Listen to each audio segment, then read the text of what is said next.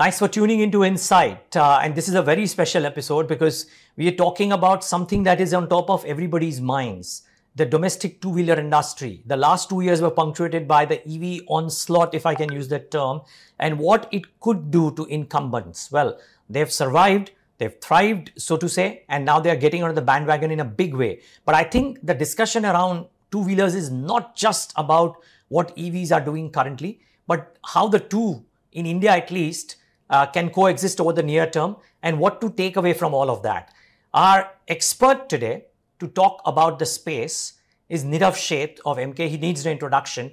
He joins us on the show to talk about his thoughts and his key insights. And of course, together me and Nirav will be questioning unequivocally an industry leader, Mr. Rakesh Sharma, ED of Bajaj Auto. Gentlemen, both of you, thank you so much for taking the time out.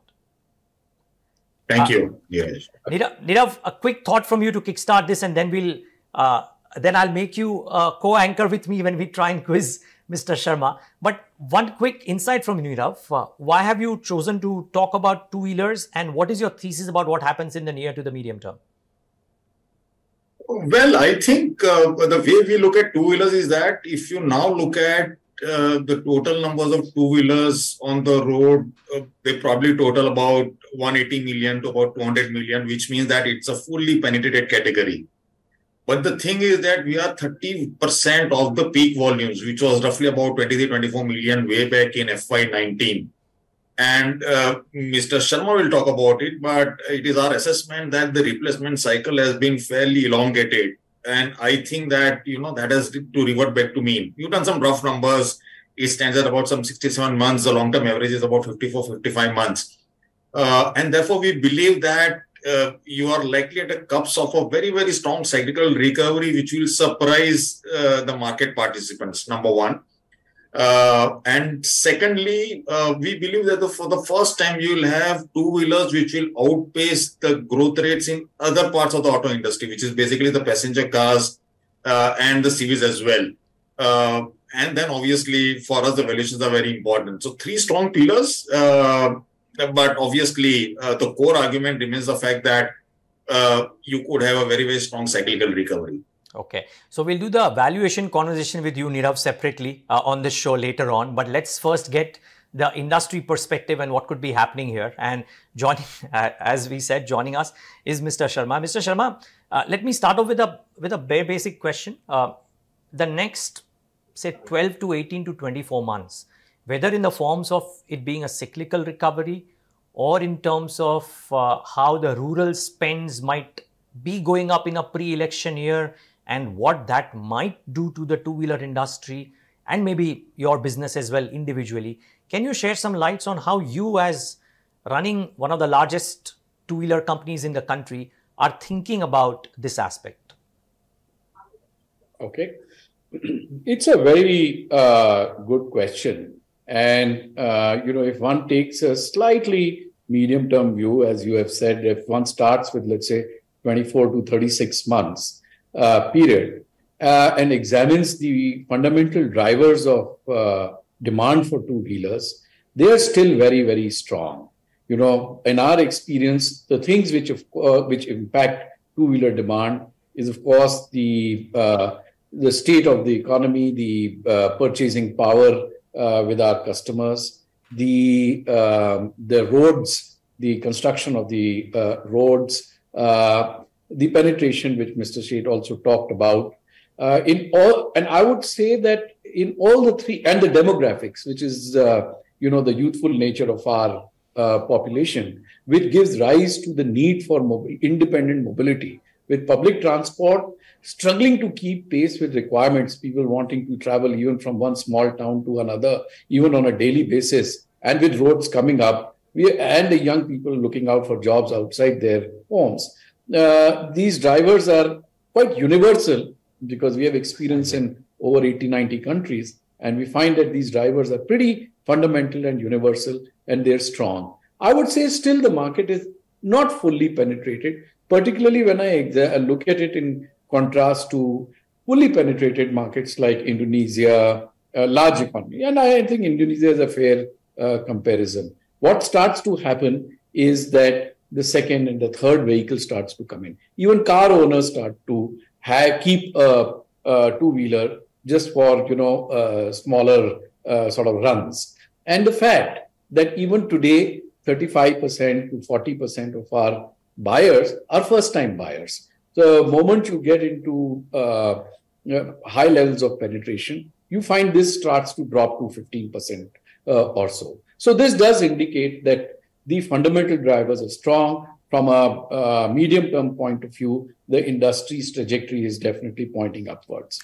However, just to complete the point, however, given the fact that, almost 65-70% of our buyers have incomes of below 40 to 50,000 rupees per month, the fate of the industry is very, very closely tied with the broad economic outlook. So while the medium-term outlook may be very positive, the demand drivers may be strong, but on the day, in the quarter, in the year, how the economy is progressing is very, very important. And that is why what was just referred to as, the peak of 2018-19 and the drop, we started to drop.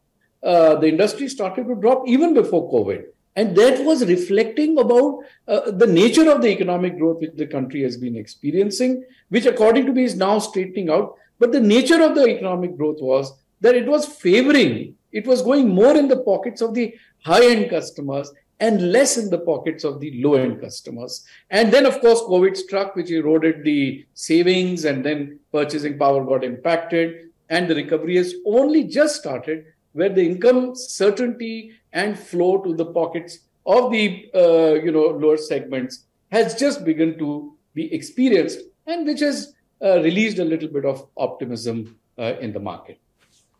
You just answered my question. You preempted that almost. Nirav, I'll bring you in. Your turn. Yeah, so, sir, I sort of agree. And this is more to try and understand the thought process. I completely agree that the markets have cratered in the last 3 or 4 years, and large part of that is also because of very high price inflation and in relation to per capita incomes. I'm just wondering that industry has not responded by either holding the price lines or being more disruptive on the pricing. I mean, a case in point is just like Tesla. Who would have thought that, they would take a 30% price cut just to increase the affordability? And I understand that it's a mature industry. But is there a case to be made that, the industry has probably sort of favored profitability over trying to drive penetration? Can we accuse you of that?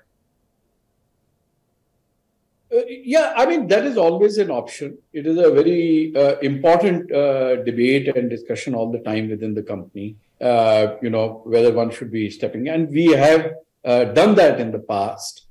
Now, if you further sort of peel the onion and go into the nature of demand in the bottom half.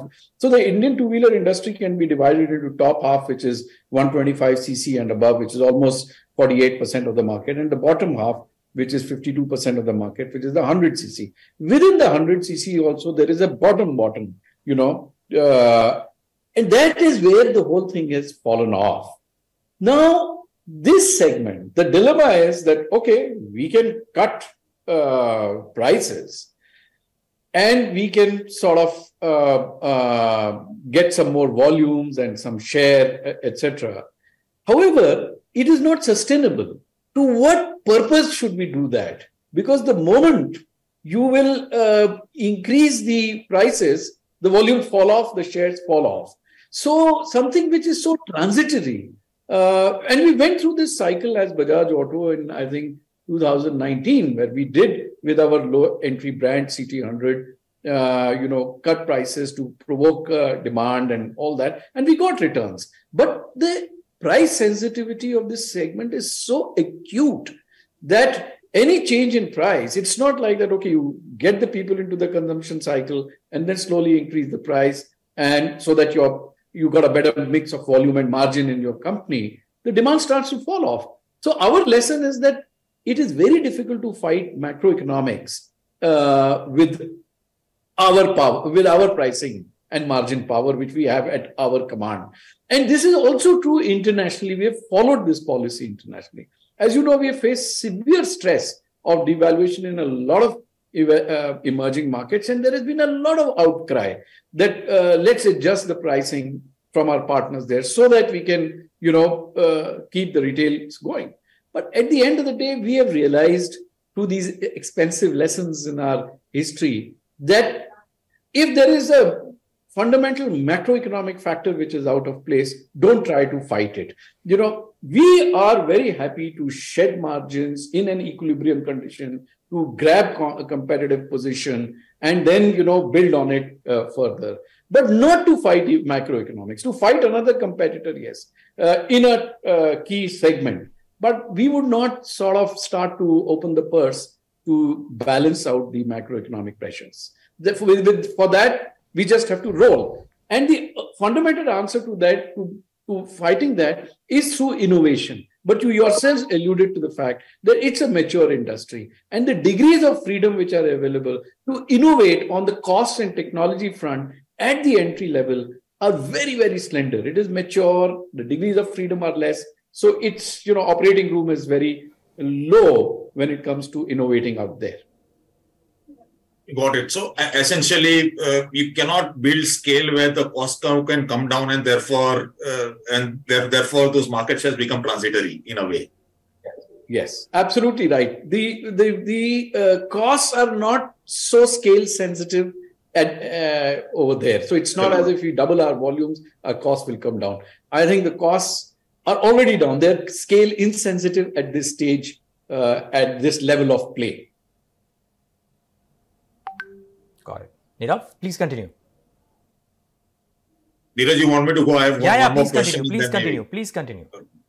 So obviously the big debate, and it's very interesting, is obviously around electrification. My personal view remains the fact that Indian incumbents are better placed to play in this electrification game because we are the largest in two-wheelers, and you don't have the disadvantage of, not being up the software curve and stuff like that. So the four-wheelers have a different level of competitive advantages in terms of the level of automation and the software requirements and all. Surprisingly, again, the incumbents are not at the forefront in terms of driving this electrification, where we believe that probably the cost curve could fall rapidly.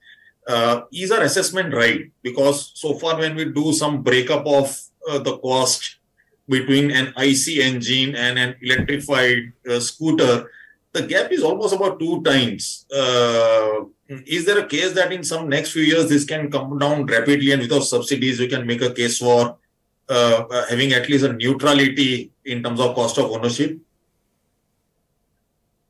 Yeah, so there are 2 questions over there, Nirav. One is you asked about the incumbents, and we are an incumbent. And in fact, we were probably almost the first off the block.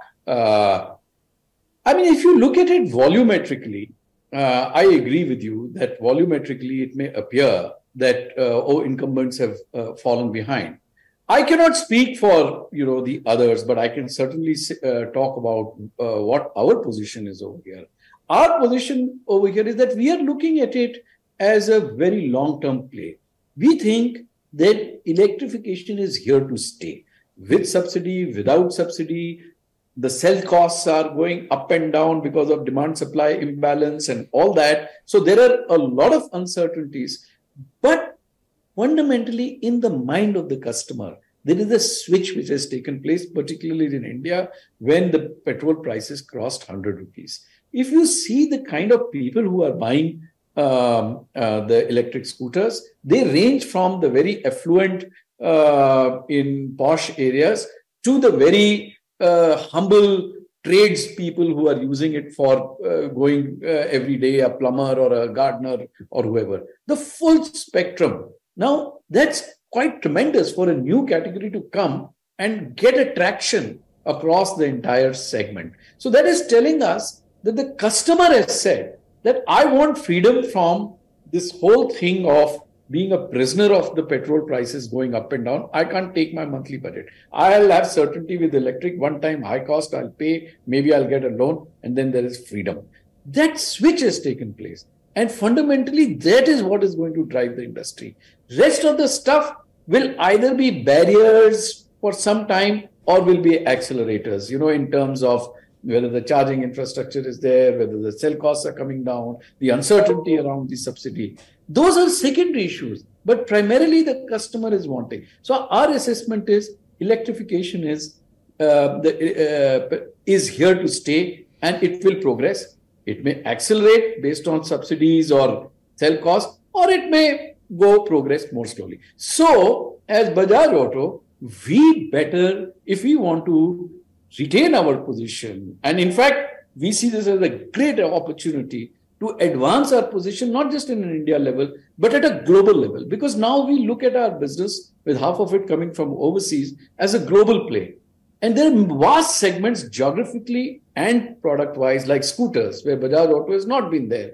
ASEAN, where we are highly under-penetrated because it's mostly scooters and mopeds and step-throughs.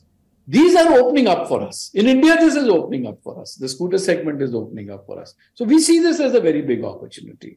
However, having said that, we feel that in the early phase, we have to invest in R&D. Today, the thing which has really worked in our favor, when we have gone and made a global play for motorcycles, is the fact that we have a strong in-house R&D, right? So there is a lot of investment in R&D. There's a lot of investment in manufacturing. There's a lot of investment in supply chain. There's an investment in exclusive dealer network. All that is not reflected on the volume front as yet, but it is preparing us for the marathon. We don't think it is a sprint. So we are not getting distracted by the fact that, oh, we must sell 20,000 units. We are saying that, okay, how much? And I must confess here that always plans don't go as the way you want them to. So we had supply chain glitches in the first half. A lot of the last year was lost in supply chain glitches, where we are trying to, get our supply chain right, get our cost right, get certainty right. But for sure, if you look at other metrics besides volume as to the number of people involved in the industry, which, of course, this is information which is not publicly available. I agree with that. I can only indicate to you about this. There, if you examine those kind of investments, I think it will tell you that the incumbents, and certainly Bajaj Auto, are very much over there. And you will see, and already you will see, if the subsidy is changing now, already the wheat will separate from the chaff.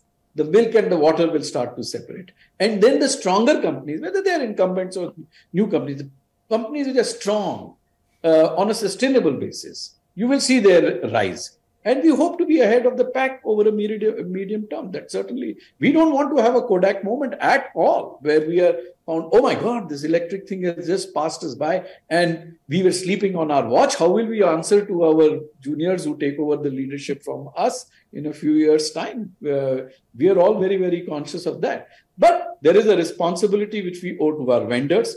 I mean, we can't ask them to invest crores of rupees. We are setting up an exclusive distribution network. We have to ensure our dealers are break-even. So we have to do this in a calibrated way. We don't have private equity dollars to throw. And even if we had that, we would be very, very circumspect about asking this whole ecosystem of people who we carry with us, which is the vendors and the dealers. They have to be successful too, because we are only as strong as them. So this is always a factor in our mind, and that is why we are taking a more calibrated approach. And as we move forward, things will start to settle. We can already see the subsidy regime is now getting into some kind of the ambiguity is getting over and certainty is appearing. So that is what our approach is. So that is holding the cost curve back in a sense that, when I look at most of the available products, they are at about 130. That is without the GST or 28%, no road tax, and yet they don't make any gross margins worth talking about. What is causing such a big discrepancy in an IC engine cost and an electric scooter cost?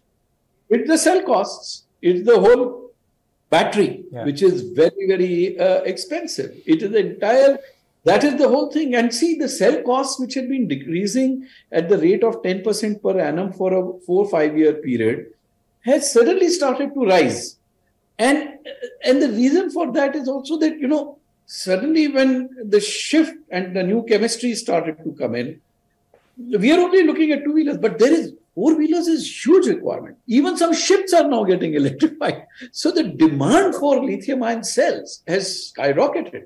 But the supply, as you know, doesn't come in a continuous manner. It comes in lumps. It comes in discrete steps. And there is some holding back from the big players because there are alternate technologies which are appearing. So nobody wants to invest a huge sum of money in a technology which can be outclassed by, let's say, lithium-ion moving to sodium-ion, which is 3-4 years from commercialization, or hydrogen side. So, therefore, we have seen the cell costs sort of bottoming out and increasing. And that is one of the main reasons for the cost of the EV vehicles being high. Got it. I have a couple of follow-ups. So, Mr. Sharma, we're done with the allocated time, but if you have 5 or 10 more minutes, just a couple of questions, if you do have 5 minutes. 5 minutes, okay. Because I've got another meeting. Sounds good. Just one quick follow-up, or 2 questions rolled into one. So is it the easy money regime, private equity chasing growth, which you reckon has led some of the newcomers capture mindshare? Because I was of the opinion that in any industry, a set of incumbents would never let newcomers grab mindshare, and that has happened in the EV space. And as you said, that it's a thing for the future. So, if easy money would have been available, would you have not gone down this route of letting newcomers grab mindshare? Because whatever is lost is a market share lost. See, let me tell you that there is enough easy money for even the incumbents. We have got our EV business being handled by Chetak Technology Limited, which is now a separate company. You think there are no applications to us? No, I'm saying this because you mentioned that if you there are bankers coming to us with proposals and private equities coming to us with proposals of, and their arguments are very persuasive that this easy money is available. Don't you take this money and move with it? That option is available to an incumbent also. So why let newcomers take the market share or the mind share? Forget the market share, the mind share.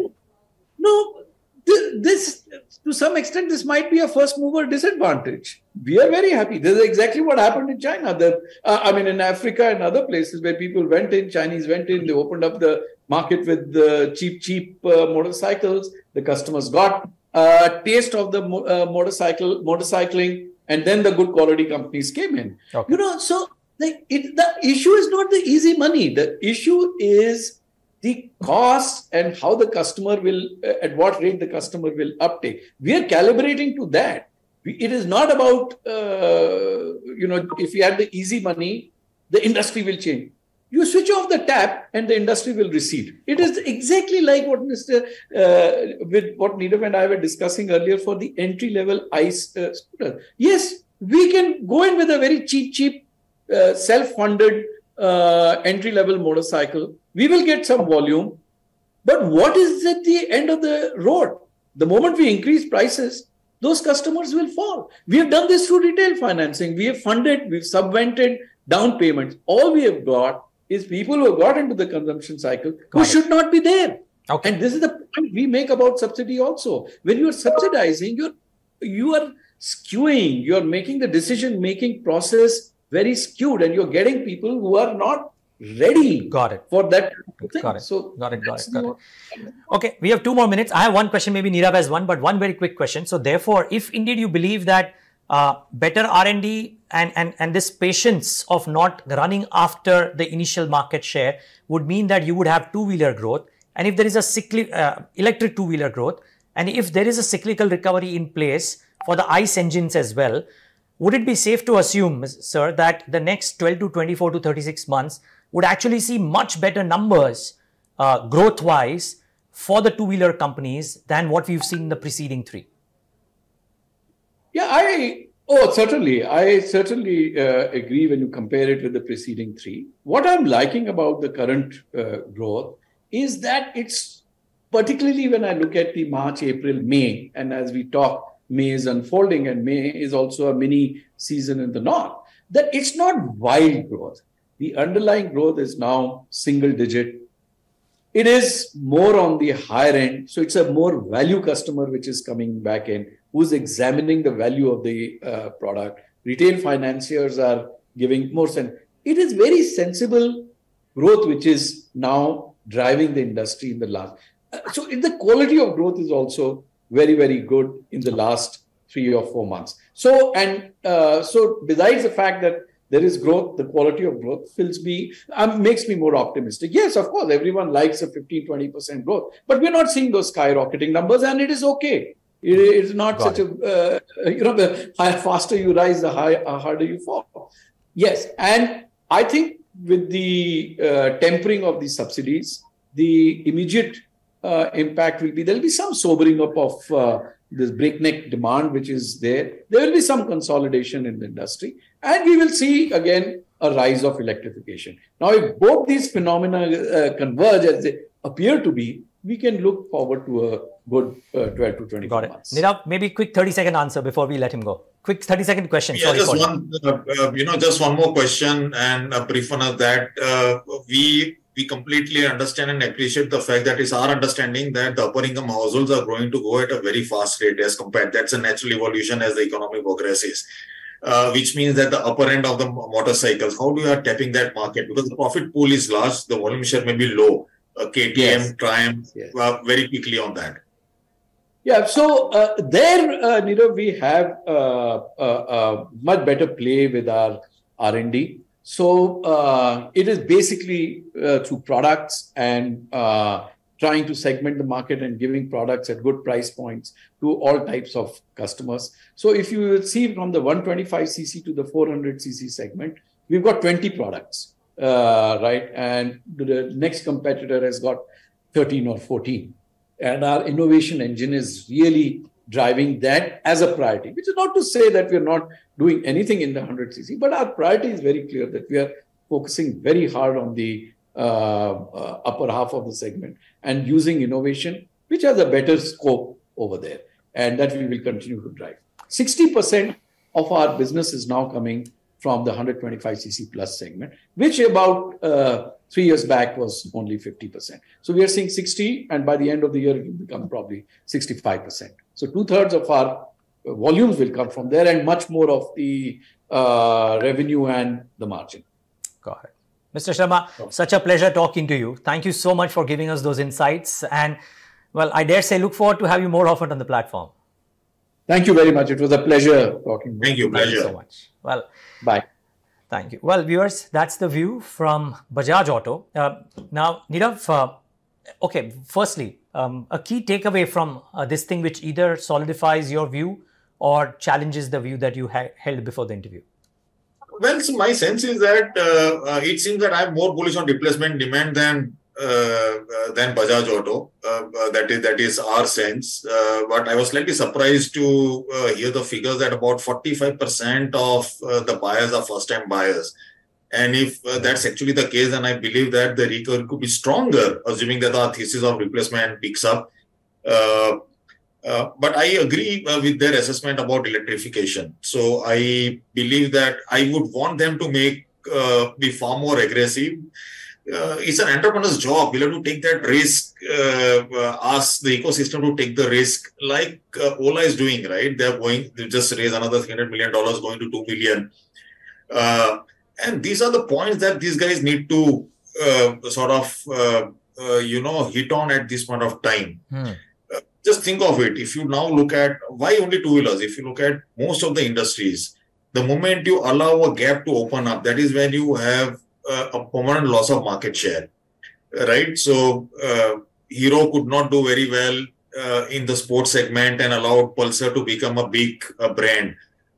Likewise, you had Honda with Activa being able to come in and segment the market and continues to remain a dominant player in that market. So whoever comes and segments a market with a new category remains a market leader. This is something that the leaders understand, but that's the nature of the market. I would want the incumbents to be far more aggressive and at the cost of running near-term losses. I think that's the nature of the beast. Yeah, my final question then, therefore, and sadly, I didn't get a chance to ask you about what else beyond EVs, right? Because if cars are looking at hydrogen fuel and what else as well, whether two-wheelers have that thing or not. So I don't know if you have any views there, concrete ones, but part one of that. And part two, Nirav, is this, really, from a investing perspective, a bunch of people talk about how two-wheeler companies, if rural growth picks up, the corporate governance standards are high class, you have great dividend yield, high cash companies, some of these at least, if not all, and therefore they provide you a good fodder for picking up a good value stock at the start of an up cycle. Is that your thesis too, or is it some more additions to that? No, I think a similar thesis that, we've never believed in this BAP syndrome, which is buy at any price, irrespective of how good the quality franchises are. Two-wheelers certainly offer that level of comfort. There is no doubt about it. That the ability to predict cash flows is significantly higher. You can be off by a few percentage points. Secondly, that capital allocation skills are very great. A lot of them pay out reasonable level of dividends, right? Yeah. So the risk of going wrong over there is lower. And like I said, if you are ahead of the market in terms of trying to predict a cyclical recovery, then that's icing on the cake. And that is what differentiates you from, hopefully, the other market investors. Well, let's see how this shapes up. But Nirav, great having you, giving us those insights and also asking those very nice questions to the management of Bajaj Auto. Thanks for being with us on Insight today. Thank you for having me, Niraj. Always a pleasure talking to you. Likewise, and viewers, thanks for tuning in.